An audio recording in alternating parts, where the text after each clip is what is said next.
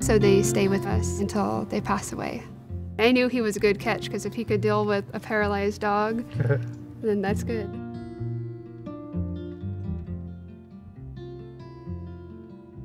Emotionally, he's going through the end of his life, and it's hard to bring on more dogs that we know are just gonna die. Emotionally, we kind of needed a break.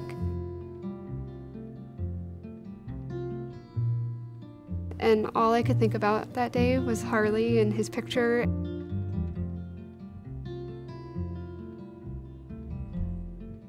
Harley came around and gave him a reason to want to live again, and now he's living his life to the fullest as long as he can.